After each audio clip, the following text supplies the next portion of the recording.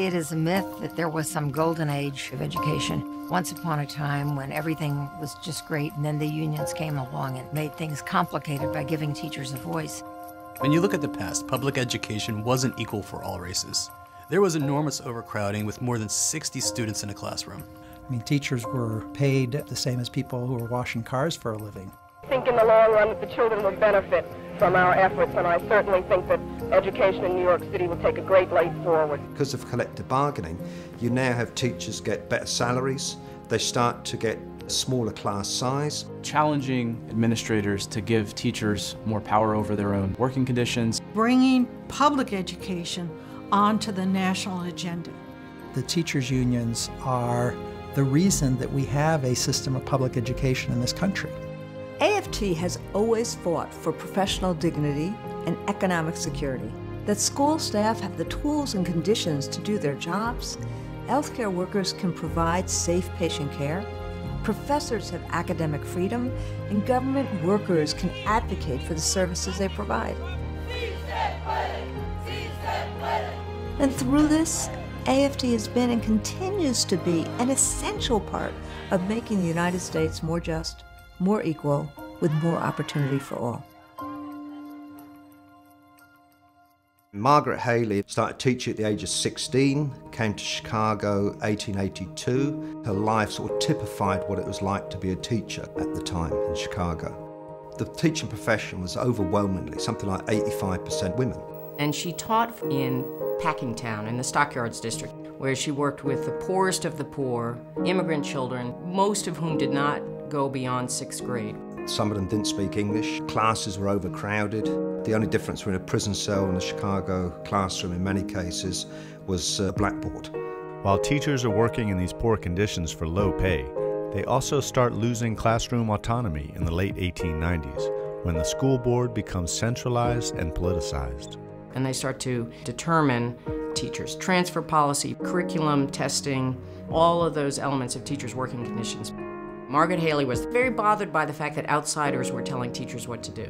And this leads specifically into why she helps to found the Chicago Teachers Federation. The teachers found out that they were not going to get the $50 a year pay increase that they had been promised by the school board. The major issue was that the corporations were avoiding paying taxes. Insider shenanigans between local officials and businesses. And Margaret Haley and the teachers in Chicago spend the next 3 to 4 years levying a lawsuit. And this is an incredible story because this is a woman who has a little more than an elementary school education. She learns law, she learns corporate finance, she battles her way into some of these city and state offices.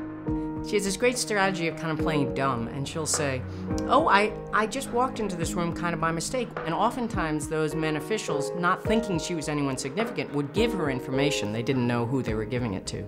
And so the judges basically came down in favor of the Chicago Teachers Federation. But they don't win much money in the end. It's sort of a Pyrrhic victory. But what they do win is a lot of publicity. The tax case becomes this cause célèbre across the country, and she goes on a lot of speaking tours to promote public education, and particularly the responsibility of corporations to support local communities. The Board of Education really didn't respond very highly to the demands of the teachers. Margaret Haley's comrade at arms was Catherine Goggin, the softer side to Margaret Haley. So Catherine Goggin said, teachers will never advance themselves until they get over this idea that they cannot think for their own benefit or for their own good. They had no political power. They couldn't vote anyone in or out. So what they had was just the force of saying, we're standing together, we're shoulder to shoulder.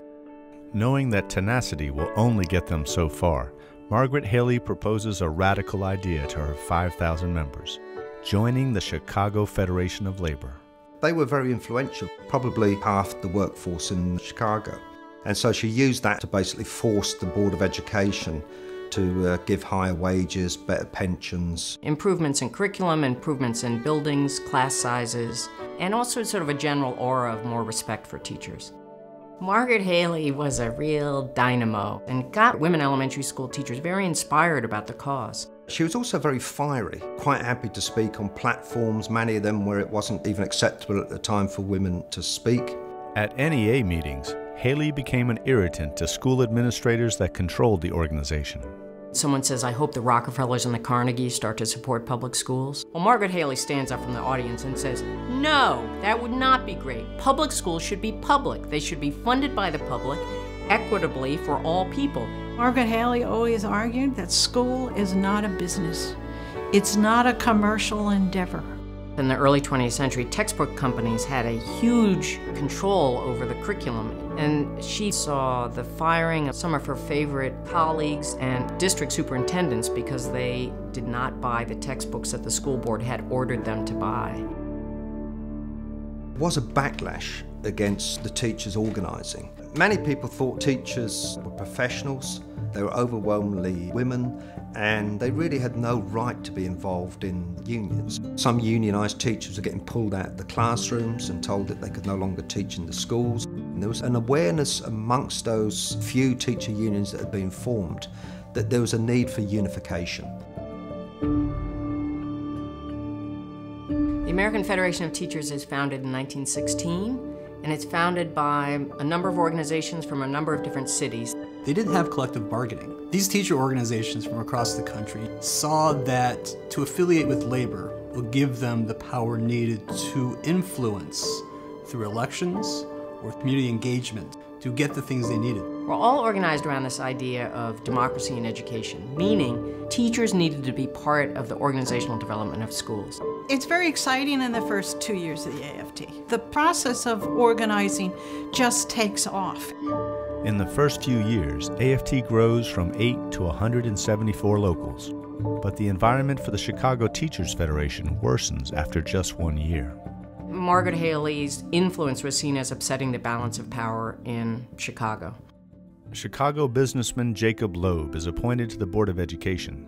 He passes the Loeb Rule, which forbids teachers from joining a union, and while the rule is thrown out in court, he fires all Federation leaders with 68 teachers, including Margaret Haley's sister Eliza. And it was because of those actions that the Federation withdrew from the Chicago Federation of Labor and then from the American Federation of Teachers. It's tragic that Margaret Haley and her entire cadre of teachers, whose activism really defines the spirit of AFT, felt forced to leave the union so early.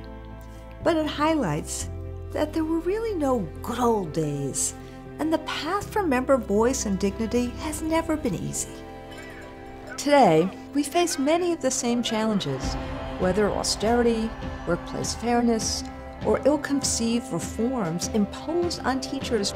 Quality public education that is there! As a union, we need to find the feisty Margaret Haleys within all of us to reclaim the promise of public education.